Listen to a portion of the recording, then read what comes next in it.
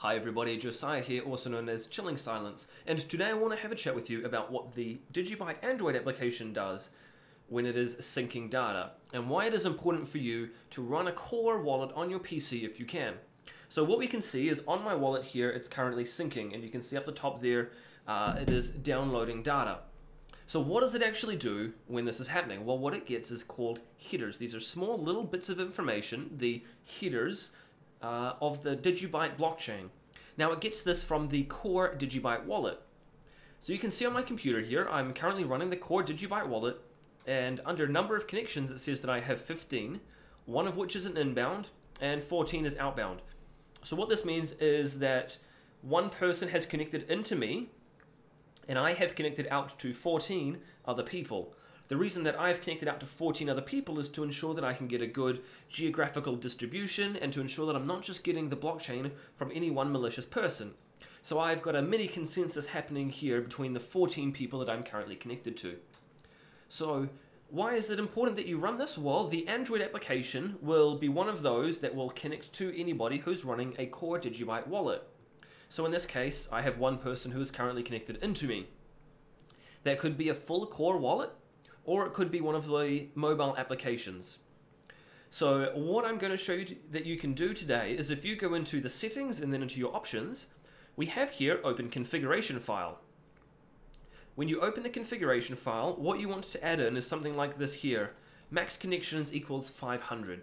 So I've gone and added this in, but I've not yet restarted my DigiByte wallet. Once I restart the DigiByte wallet, it will then apply these new settings. So what I want to do here is go to File and go Save, and it's going to ask me if I want to accept the changes. If you say yes, you can then close that file and restart your wallet. So what do you need to do from there? Well, after that, you need to open up your firewall and ensure that connections to and from the DigiByte Core Wallet are being allowed. One last thing after you've done that is you need to open your router or forward the ports from your modem. This is going to look a little bit different depending on your vendor and model of router and modem. So what it will look like once you've gone and opened it is instead of it saying that you have a number of connections being 15, what I'll actually do here is I'll go into the console and I'll type in get network info. And this is going to, if I scroll up a little bit, it's going to confirm up here I have 15 connections. So on another server that I run, if I type DigiByte CLI get network info, it's going to show me here that this particular one has 151 connections. So why is this important? Well, you see, as we start to scale up and ramp up, more people are going to download the DigiByte application on their Android or their iOS phone. And that's what's going to connect back to other core wallets that are currently sharing the blockchain with people.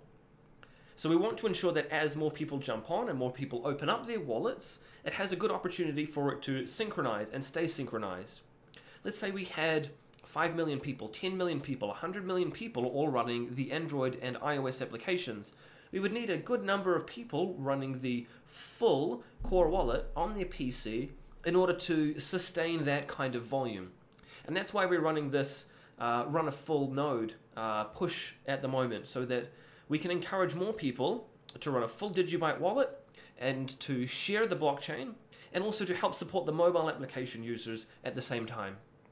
So I hope this has been educational, I hope you've learned a thing or two about this, and I hope that you will download the full core wallet and forward the ports from your modem or router to your PC, unblock it in the firewall, and start sharing the blockchain with the mobile users.